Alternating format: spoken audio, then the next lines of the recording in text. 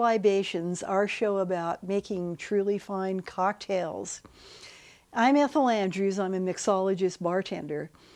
And again, as I talked about on the previous episode, we're trying to make drinks that we tone down a bit so they're not cloyingly sweet, so that the palate of somebody who really enjoys cocktails and has for years is not interfered with excessive sugar, which really masks the goodness of the drink and actually insults the palate of someone who has a bit of sophistication when it comes to cocktails. And the drink that we're going to make in this particular episode is the Bahama Mama, which is a silly name, to be sure, but it's actually a very worthy cocktail. And it is a Caribbean cocktail, influenced by the Caribbean and created within the Caribbean. And it has a surprise ingredient in it. It is a true tropical drink, similar in many ways to Pacific Rim drinks like your Trader Vic's era drinks, such as Mai Tais and Missionary's Downfalls and Scorpions and so forth. Very, very similar to that in that it incorporates rum and, in this particular case, one fruit juice. But there's another ingredient in it which is a total surprise and most people find really weird and incongruous when they first hear it and see it. But it makes a remarkable tasting cocktail, a very, very nice one.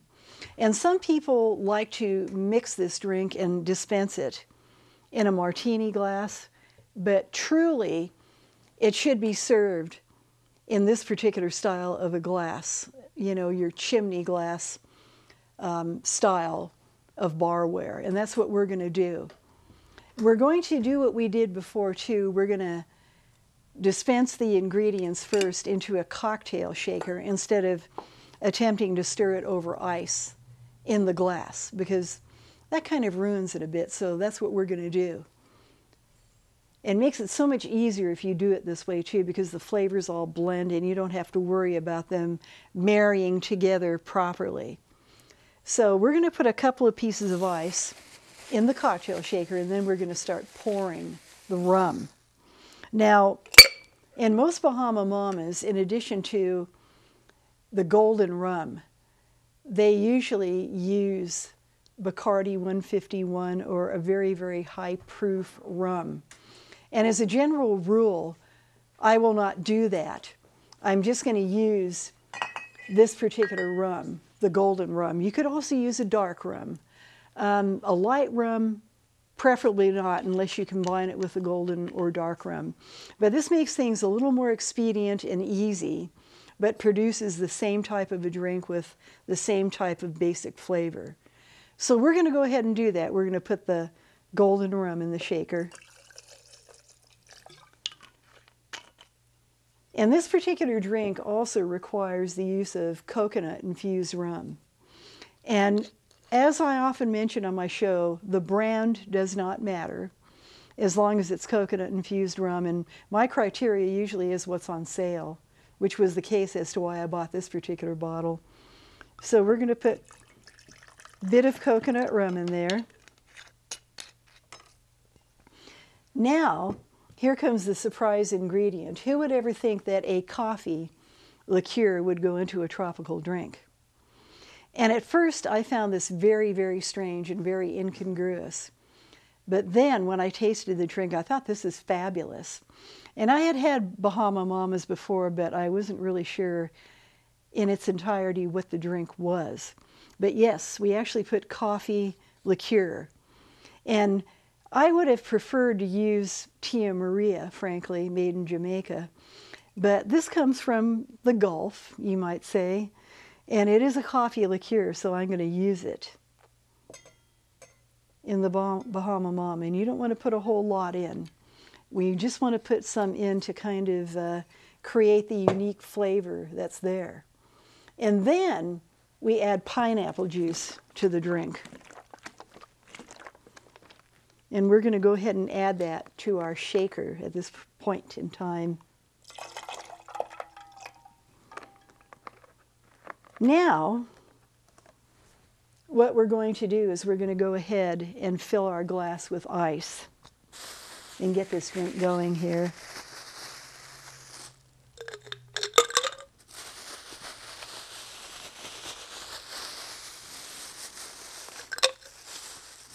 And this ice has been stored very nicely. It's retaining its coolness and not melting. And that's important too, because if your ice is starting to melt, it's going to weaken your drink. And we don't want that to happen. So I think we have sufficient ice in there. So what we're going to do now is put the top back on the cocktail shaker. And we're going to shake it up a bit. And as I already mentioned, you can, if you wish, just do this all in the glass, but it really turns out better this way because you're marrying the flavors when you shake it a bit. So now we're going to go ahead and dispense it into the glass.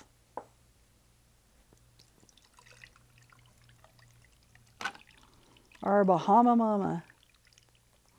Now, there's one more very important ingredient that goes into this drink, and this is lemon juice off a fresh lemon. And we're going to make sure that we put at least a quarter of a lemon's worth of lemon juice in here. So we're going to go ahead and do that. And this is a nice juicy lemon, so it's really getting into this drink like it should. And I'm going to put just a tad more in there. And for a garnish again, you can add a very thin slice of pineapple to kind of jazz it up a bit. Some people also like to put a maraschino cherry in there. I do not. What I like to do is to put just a little piece of lemon in it, squeeze it again, try to work the oil out, and drop it in the drink. And that serves as a very, very nice garnish. Makes the drink look a little prettier. People will get the idea that there's a hint of lemon in the drink. Now we're going to try it out and see how this tastes and if this is kind of toned down a bit in the sweetness department. Oh, that really tastes good. And it's really interesting how you can taste the hint of the coffee liqueur, as long as you don't overdo how much you put in. But it doesn't overwhelm the drink. And people are left wondering exactly what's in here.